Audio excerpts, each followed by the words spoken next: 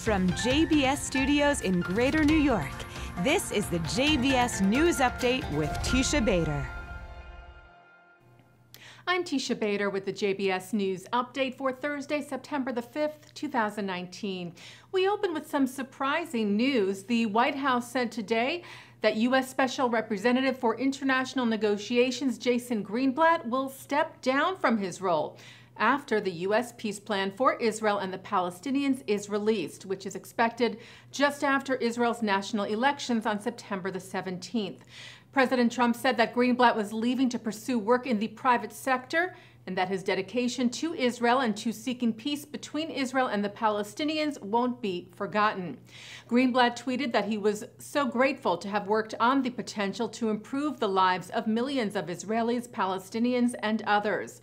Israeli Prime Minister Benjamin Netanyahu thanked Greenblatt for his dedication toward peace and security, he wrote, and for never hesitating for a moment to speak the truth about Israel in front of those who defame it.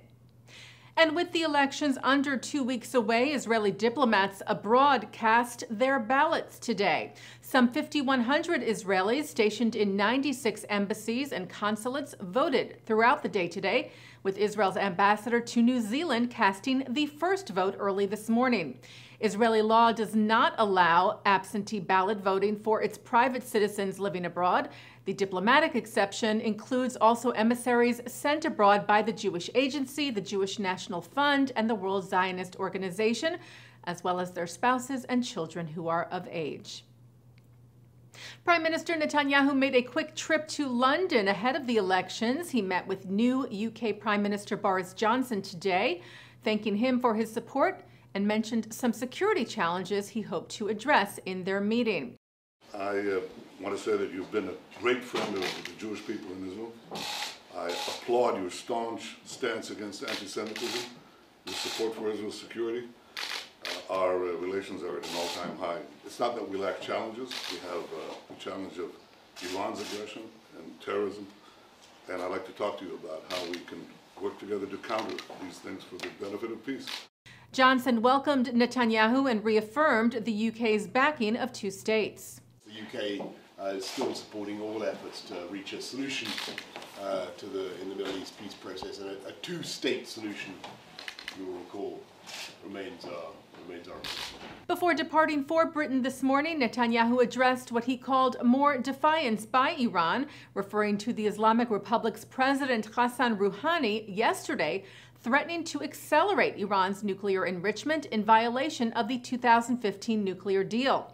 Netanyahu said now is not the time for talks with Iran, but time to increase pressure on Iran, and that he would be discussing that issue with Johnson as well as with the U.S. Secretary of Defense Mark Esper while in London today.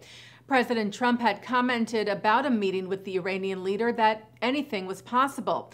And when asked about that by reporters today, Netanyahu said he would not tell the president who he can meet and when. Well, Jewish Argentine tennis player Diego Schwartzman will not advance to the semifinals at the U.S. Open. The top Jewish player in the world last night, after a hard-fought battle, lost to Spain's Rafael Nadal, who is the favorite to win the global event being held in New York. Jewish Brazilian social entrepreneur David Hertz has won the 2019 Charles Bronfman Prize for his efforts to end global hunger.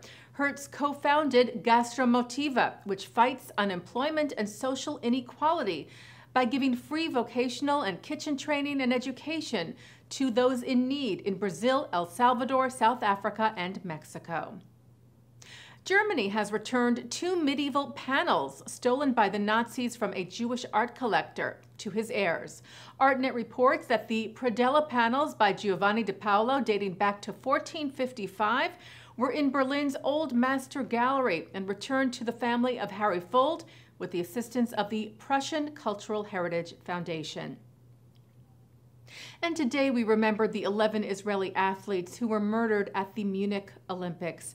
On September the 5th of 1972, Palestinian terror group Black September stormed the rooms where the athletes slept in Munich's Olympic Village, murdering 2 of them and taking the other 9 hostages, murdering them the following day.